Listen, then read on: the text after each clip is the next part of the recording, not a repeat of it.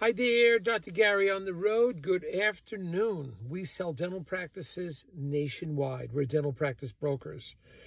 Today's topic is going to be what happens when the bank, in other words, attention sellers, what happens when the bank or the DSO finds out that you've had a dental board complaint against you. What is the process? What happens after that? So let's talk about that today, all right?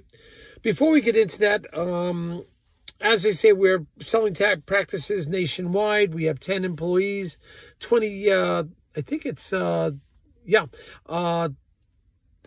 years we've been in business, 25 years as a dentist, and 103, we're adding 6 more practices this week. So that will be 108 practices for sale nationwide. So we're excited to help you. We're available 24/7 to you, but we answer the phone from 7:30 a.m. East Coast time to 9:30 p.m. East Coast time. We work 363 days a year, and we take off Christmas and Easter. All the information you're about to hear is for entertainment purposes only. It is not legal or business advice. Our phone number is 201-663-0935. Our website is dentalpracticeguide.com. So keep an eye on us. But I think this week we have an email blast going out to our members. Whoever signs up with us, signs a non-disclosure, you'll get an email blast about once a month with all the new practices and our complete listing. I think we have 6, 7, somewhere around there this month. We got a new one that called this morning. So give us a ring. We're here to help you. 201-663-0935. Remember, if you're a seller and you're thinking about selling to the DSOs, they often pay our whole commission. There's no commission to you. And when you work with us, often based on criteria, I'll get your legal fees reimbursed at closing. At the closing table, successful closing, we'll get them reimbursed. So anyway, here's what happened. I just got this call an hour ago. Email and then a call. We have a private buyer buying the real estate and the dental office. And the bank called me. They did the due diligence on the seller. And they discovered a board action, a board of dentistry action against the doctor a few years ago.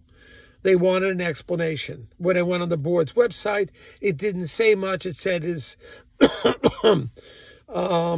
the matter was settled, essentially, and no action taken against the doctor. So in a situation like this, once again, very important, in the beginning, all sellers, you've got to inform your attorney. Tell a broker, tell your attorney about anything that may come up in a due diligence when they do the research on you. It's important. Don't wait for them to find out about it, and then it's like, well, what's this? Why didn't you tell us beforehand? Confide in your attorney and your broker. We keep it confidential, and as long as we know about it. On this circumstance, the attorney, nor did I know about the fact doctor had a board action against him. Doctor felt it was of minor consequence. He wasn't worried about it. When I called him, it was something that was really, I'd call it irrelevant. Let's call it a nonsense patient's type of complaint that was summarily dismissed. No board action really taken. But that's what we did. We found out. We called the doctor. He's writing us a letter of explanation that this was a nonsense case about a complainer, and it was summarily dismissed.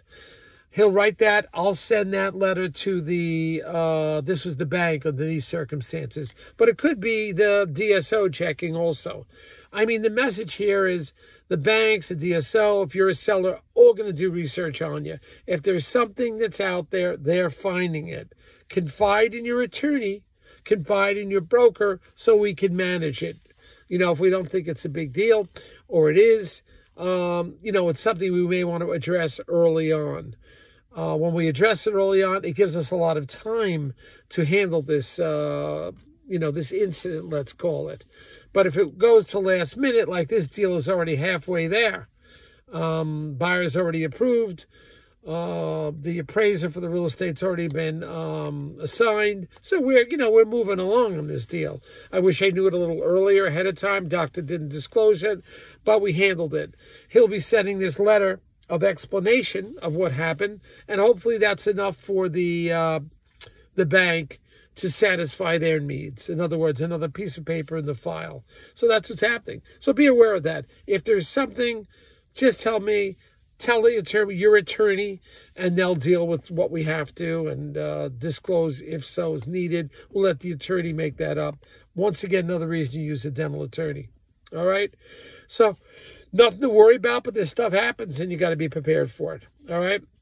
Great talking to you. Those 6-7 new practices are coming out this week or in our email blast. If you're not on that, contact us. We'll get you on that blast once you sign the non-disclosure, and you'll be updated every month. So we're excited. We're working on something big. It looks like it's going to go through. I'm really excited about this. It's going to help our business, and let's see where we go from here. Thank you. Bye.